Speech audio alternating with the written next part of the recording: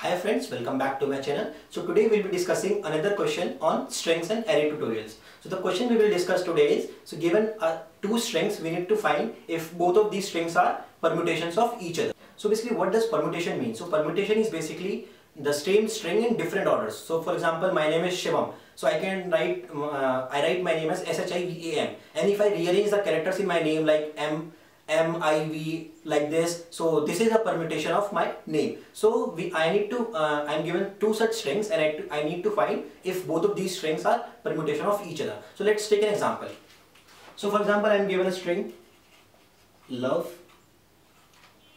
and voile.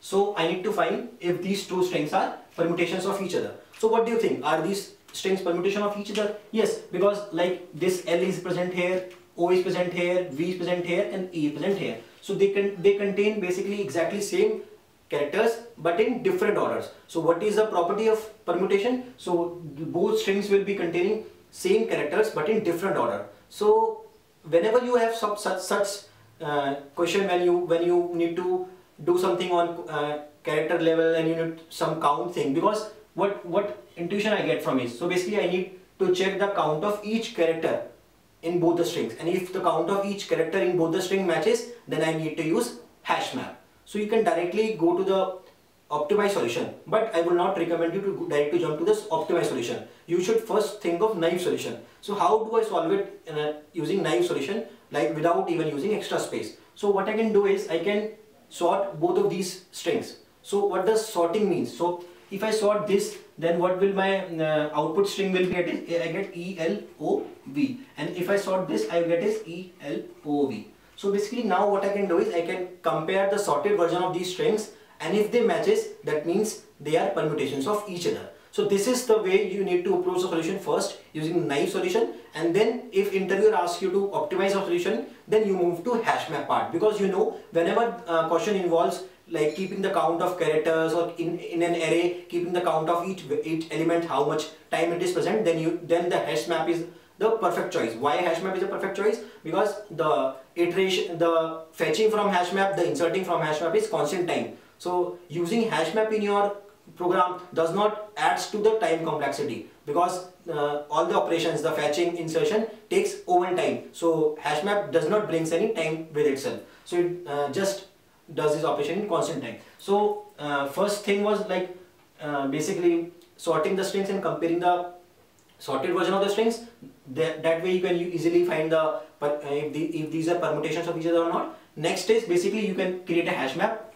So what you can do is basically you can first traverse the first string. So what you can do is you can put L and then count is 1 because it is occurring the first time. Then you have O, so O is occurring for the first time. Then you have V, V is occurring for the first time, and then you have E, E is also occurring for the first time.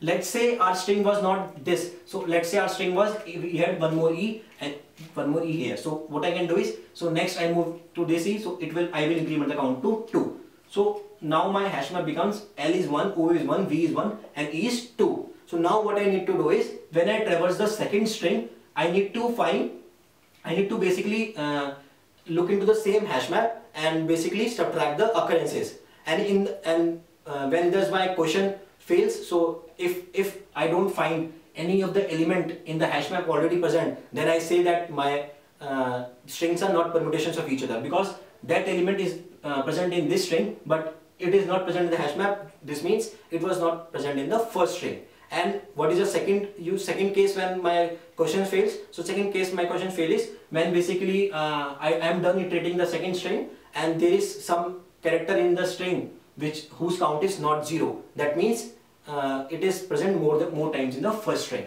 So this is when basically my use case fail. So there is one more use case when my question will fail is, so basically my let's say I have one more E here. So after I delete both of these two, so I'll make it 0, and then in the end I will get this E. So when I'm present at the last E, I try to fetch the value of E. So it will be 0, which means there are no more E's in the first string. So which means there is one extra E in the second string. In that case, I need to basically terminate the function and tell that they are not permutation of each other. So let's try to solve it. So now I have this hash map. I need to iterate it up again over this string. So basically I find E. So what I can do is I fetch the value of E. So it is 2. What I will do is I will basically decrement the value of count of occurrence. So I will decrement from 2 to 1. Next I am at V. So I will decrement, so it becomes 0. Now next I am at O. So I will decrement by 1. E. So basically E is 1. So I will decrement it again by 1. Next is L. So basically I will decrement and make it L. So after iterating over the complete string, I need to iterate over the hash map and see if the count of each character in the string is 0. And if I find any character which count is non-zero, that means they were not permutations of each other. Let's take one more example and basically dry run it. So let's say my example is LOVE, and then here I have LOVEE. So that's way for this I will create a hash map. So it will be LOVE 1111, and then I again iterate it here. So basically I will come to L, make it 0.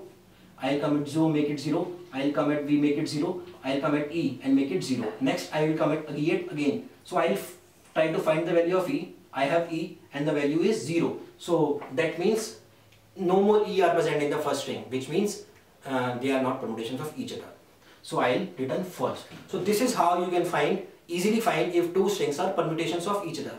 So these questions look simple, but they are equally asked in the interviews because they check your basic skills. So these questions are it's not like that these questions are no more asked in the interviews. So the interviewer can very well ask these questions because these skills test your basic understanding about when to use hash map, when to use headset, and how to approach strings problem. So do practice these questions, and we'll meet again with next question in strings and array tutorials. Thank you.